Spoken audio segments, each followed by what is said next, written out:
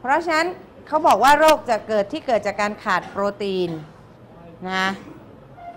โรคที่เกิดจากการขาดโปรตีนเราก็รู้แล้วมันต้องขาดสารอาหารโปรตีนแน่นอนถูกไหมและถ้าขาดแคลอรี่ล่ะ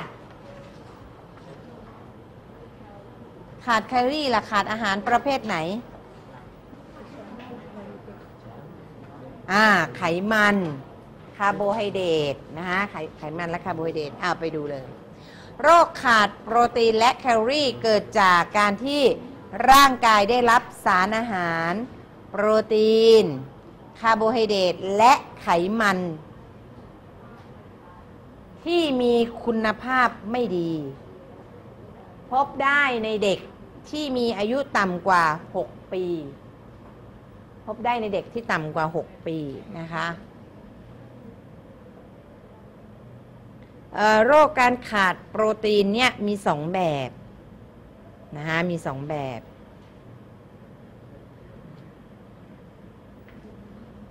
นะเดี๋ยวจะไปดูว่าแบบไหนบ้างนะคะและมีชื่อเรียกว่าอะไร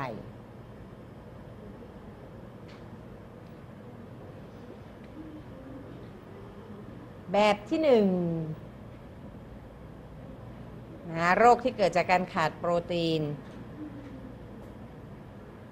นะคะและแคลอรี่การที่ขาดโปรตีนและแคลอรี่เนื่องจากร่างกายได้รับสารอาหารโปรตีนคาร์โบไฮเดรตและไขมันเนี่ยไม่พอหรือมีคุณภาพไม่ดีนะคะคือมีอาหารโปรตีนจริงแต่เป็นสารอาหารที่ไม่มีคุณภาพนะคะโรคการขาดโปรตีนเนี่ยจะพบในเด็กที่อายุต่ำกว่า6ปีนะคะมี2แบบนะไปดูแบบที่1กันนะคะแบบที่1นะคะเรียกว่าควาชิออกเคยได้ยินไหมควาชิออกนะคะไปดูเลย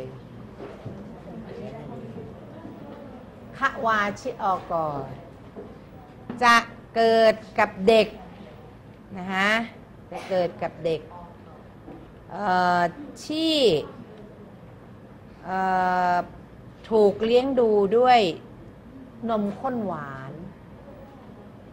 นมข้นหวานก็คือนมกระป๋องที่เราเอามาชงกาแฟอะไรพวกนั้นนะคะเกิดกับเด็กที่เลี้ยงด้วยนมข้นหวานและนมผงผสมอันนี้เป็นการขาดสารอาหารโปรตีนนะคะ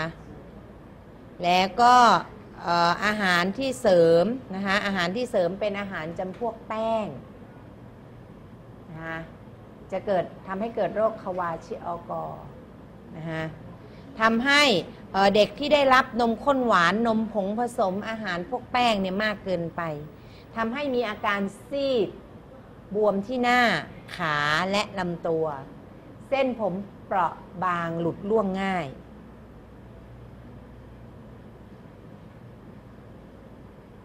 เห็นไหมคะควาชิออกนะเพราะฉะนั้นเด็กเล็กๆที่เกิดมาถ้าแม่มีนมให้ลูกดื่มก็ต้องดื่มนมจากเต้านมของแม่ก็จะทำให้ลูกนั้นมีความแข็งแรงนะคะมีความแข็งแรงมีภูมิต้านทานแล้วก็ไม่ขาดสารอาหารโปรตีนนี่เกิดแม่บางคนไม่มีน้ำนมให้ลูกกินก็ไปซื้อนมผงก็ได้แต่ว่าต้องเป็นนมผงที่มีคุณภาพดีกระป๋อง1-200 กว่าบาทนี่แม่บางคนเนี่ยรายได้ไม่พอก็เป็นไงไปซื้อนมเหมือนกันไปซื้อนมข้นหวานกระป๋องละ20 บาท18-19 บาทอะไรแบบนี้แล้วก็มาชงนมให้ลูกกินนะคะเพราะฉะนั้นเด็กที่ได้ทาน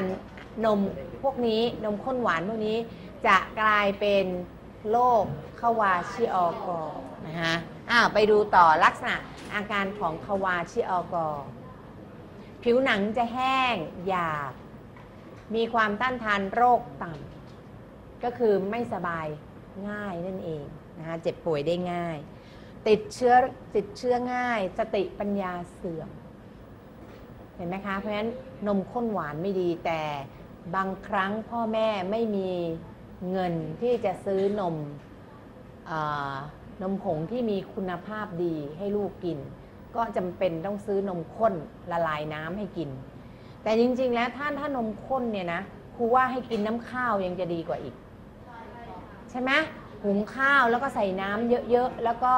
ต้มแล้วก็ให้ได้น้ำข้าวออกมาเอาน้ำข้าวให้ลูกกินยังดีกว่ากินนมข้นหวาน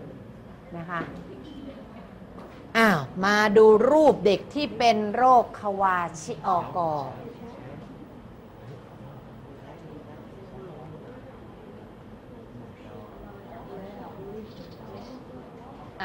นะคะอันนี้เด็กเป็นโรคคาวาชิออก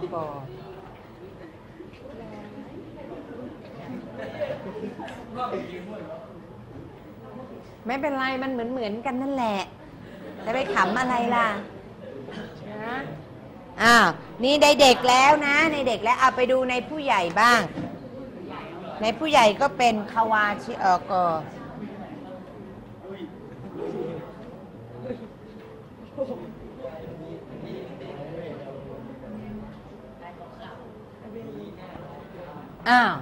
ในผู้ใหญ่ที่เป็นคาวาชิออกเห็นไหมคะแต่อันนี้เขาให้เอาผ้าปิดไว้ก็ให้ดูแต่ตัวเห็นไหมคะดูแต่หน้าดูแต่ขาดูขาสิตรงหัวเข่าเห็นไหมคะแล้วตัวก็ผอมนะคะอันนี้คือโรคจากการขาดโปรตีนที่เรียกว่าเป็นโรคคาวาชิออกต่อไปดูโรคจากการขาดโปรตีนแบบที่2ที่เรียกว่ามาลาสมัตมาลาสมัต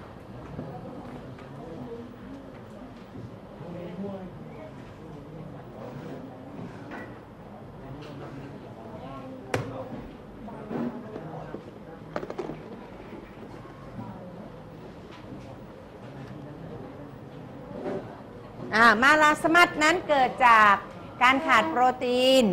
ขาดคาร์โบไฮเดรตและไขมันนะคะร่างกายจะผอมแห้งลักษณะอาการผู้ที่เป็นโรคนี้จะมีอาการคล้ายกับคาวาชิออก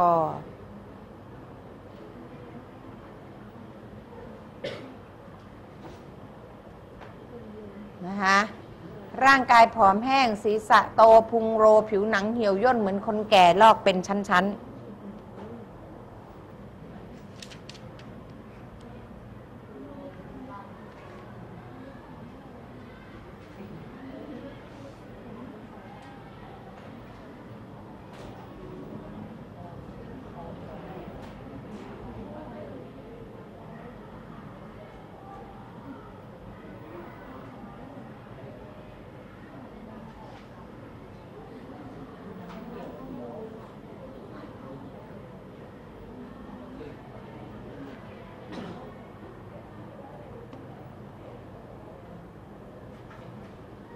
เดี๋ยวไปดูภาพนะคะอันนี้นักเรียนดูอันนี้ก่อนดูลักษณะอาการไม่ทันใช่ไหมคะเดี๋ยวขอกลับไปเนื้อหานิดนึงขอบคุณค่ะนะคะมาลาสมัตนี้นะคะขาดโปรตีนคาร์โบไฮเดรตไขมันร่างกายผอมแห้งศีรษะโตพุงโรผิวหนังเหี่ยวย่นเหมือนคนแก่แล้วก็ผิวหนังสามารถลอกได้ลอกออกนะคะลอกเป็นชั้นแล้วเขาบอกว่าเด็กที่เป็นแบบลักษณะอาการแบบนี้จะท้องเสียบ่อยนะคะเสร็จหรือยัง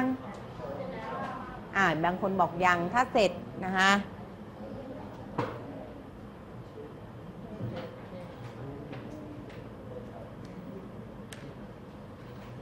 เขาบอกว่าบางคนเนี่ย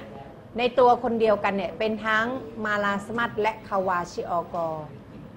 2 อย่างในตัวคนเดียวกันแต่บางคนก็จะเป็นแต่มาลาสมัตบางคนก็จะเป็นแต่คาวาชิออกนะคะไปดูคนที่เป็นมาลาสมัตกันเร็ว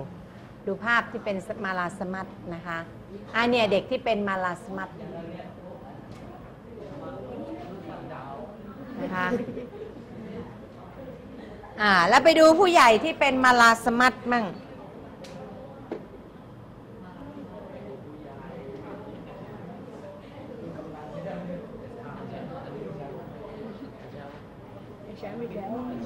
นักเรียนดูเห็นไหมคะเห็นไหมถามว่าเขาอยากเป็นไหมไม่ได้อยากเป็นแต่ว่าเกิดจากการที่เขาทานอาหาร ไม่ครบขาดใช่ไหมคะเขาเลยทำให้เขามีร่างกายแบบนี้นะคะเพราะฉะนั้นไปดูต่อเลยนะคะเราเห็นภาพแล้วนะคะว่าคนที่เป็นทั้งมาลาสมัสและคาวาชิออกรเนี่ยรูปร่างก็ไม่ค่อยดีเห็นไหมคะไม่สมส่วนนะคะไม่เหมือนคนปกตินะคะเพราะฉะนั้นไปดูต่อเลยในภาคตะวันออกเฉียงเหนือภาคตะวันออกเฉียงเหนือหรือที่เรียกอย่างหนึ่งว่าภาคอีสานนะคะทารกและเด็กก่อนวัยเรียนพวกนี้จะเป็นโรคขาดสารอาหารและสารอาหารที่ขาดก็คือโปรตีนและก็แคลอรี่ก็คือพวกคาร์โบไฮเดรตและไขมันนั่นเองนะคะเด็กทางภาคตะวันออกเฉียงเหนือเนี่ยจะเป็นนะคะทางภาคตะวันออกเฉียงเหนือจึงมีการส่งเสริมให้เลี้ยงลูกด้วยนมแม่นะคะนมแม่ไม่เอกหายเดี๋ยวนะคะ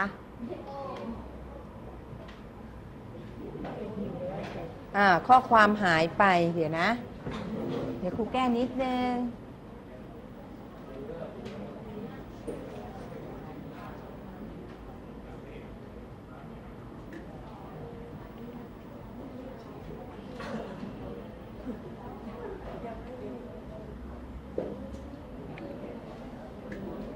ละเรียบร้อย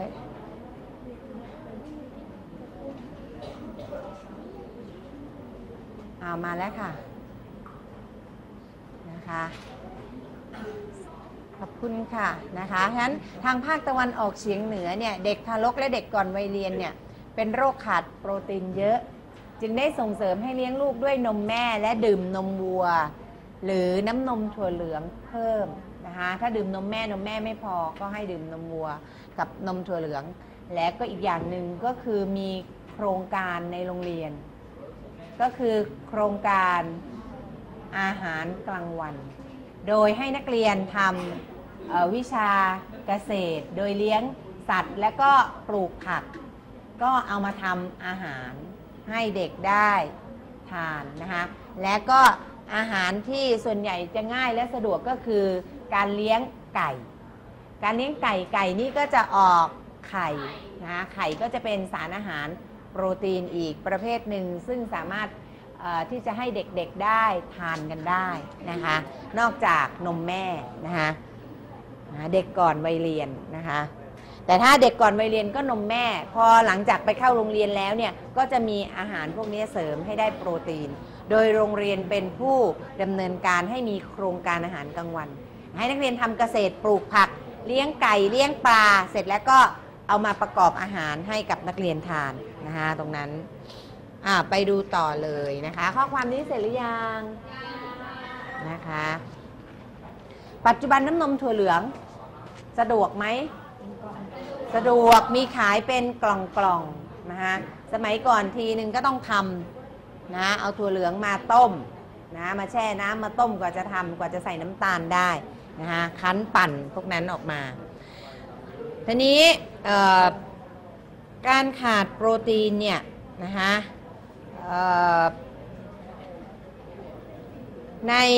ในเมืองไทยเนี่ยก็จะมีสถาบันหรือหน่วยงานเนี่ยที่ทำการศึกษาค้นคว้านะคะในการผลิตอาหารที่ให้โปรตีนแต่เป็นโปรตีนที่มีราคาถูกไม่แพงทำให้คนที่มีรายได้น้อยเนี่ยสามารถที่จะใช้เป็นอาหารทดแทนนะคะเป็นอาหารทดแทนนะสถาบันที่ทำหน้าที่ศึกษาและค้นคว้าในการที่จะได้โปรตีนราคาถูกก็คือสถาบันค้นคว้าและพัฒนาผลิตภัณฑ์อาหารนะของมหาวิทยาลัย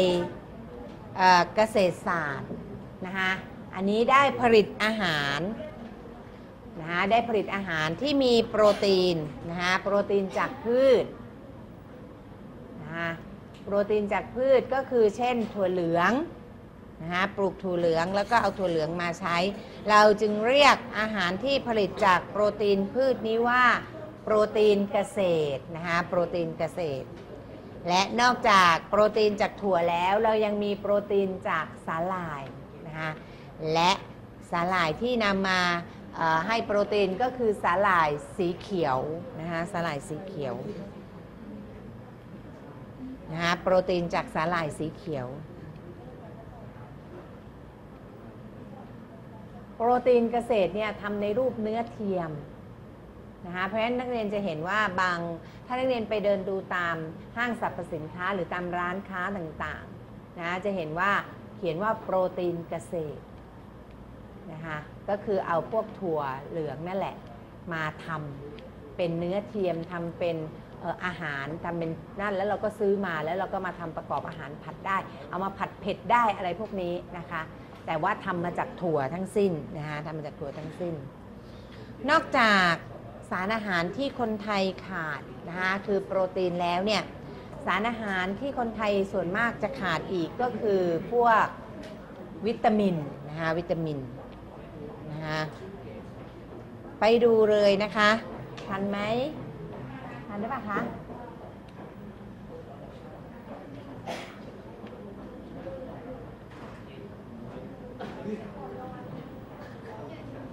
ไปดูต่อเลยนะคะสารอาหารนะคะนอกจากสารอาหารโปรตีนคาร์โบไฮเดรตไขมันแล้วเนี่ยสารอาหารที่คนไทยยังขาดอีกก็คือพวกวิตามินนะคะวิตามินนะคะวิตามินไปดูนะคะวิตามินที่คนไทยขาด